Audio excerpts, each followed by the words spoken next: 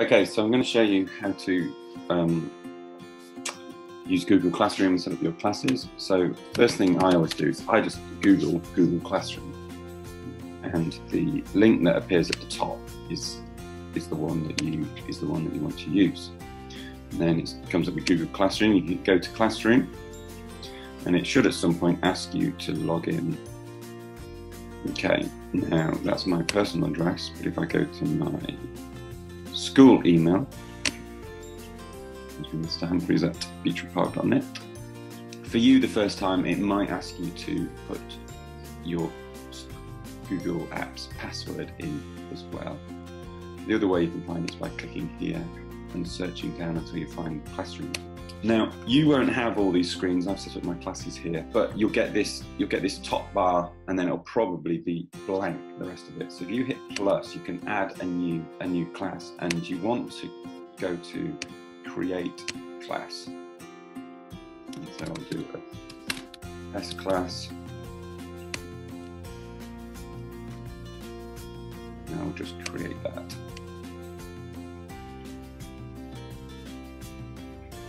So here we are, test class appears. Now, it very helpfully does things like this, and it tells you how to invite students to your class. So I always get the students in the IT room, and I get them to go to Google Classroom and then select join a class, and then they have to put in this class code here that you can enlarge and put on the board. And they will sign up with their Google accounts, and they will then select their class. Once they are in, you then have various things that you can do. The classwork at the top, you can look at the people in your class and your marks that you've set them. So if I go to my A class, they get a little feed down here of classwork, of announcements. Now, I can then set work for them through the classroom. So if I want to set a new piece of work, if I click create assignment, and I can then call it, so I'll call this one test assignment. What I can, and then please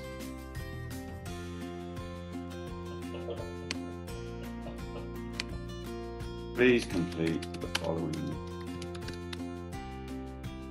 work. You can then add in something from Google Drive. You could add a link from, say, quizzes or another website. You can add a file, so you can just upload something off your computer, or you can put a link in from YouTube. So if I click Google Drive, and all my Google Drive things appear, and I might then just find, I don't know, something on spits. Okay, so there's a piece of work here, and it adds the document here. I can then choose what happens to the student's work. Students can just view the file, so if it's something I don't want the students to edit, they can just look at what I've put up. If you want students to edit the file, so you want to do a collaborative piece of work where they all edit the same thing, you select that option. And if you want each student to have their own version of it, and so you might create like a worksheet with some questions on, you can select make a copy for each student. What you can then do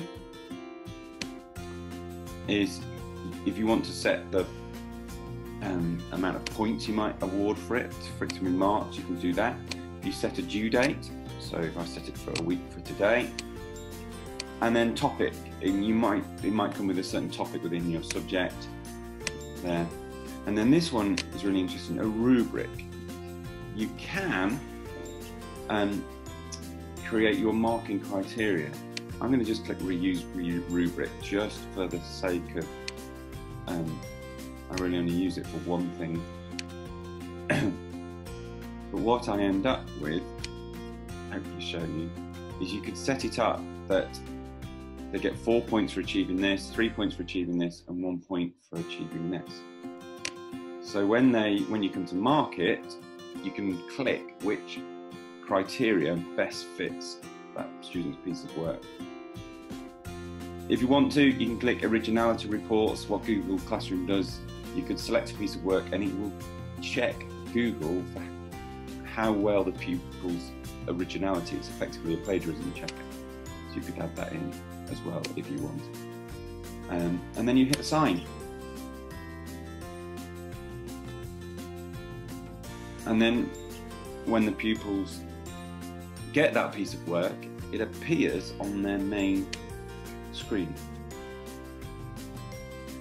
So if we go back to stream, you see here, I posted a new assignment called test assignment. When it comes to marking something like that, if we look at this one here,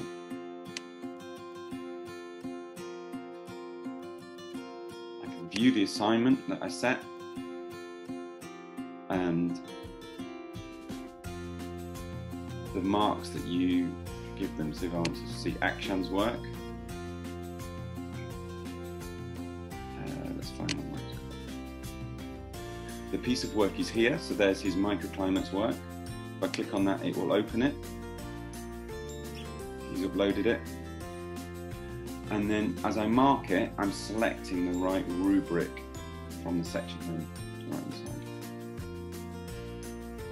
And that essentially is how to use Google Classroom.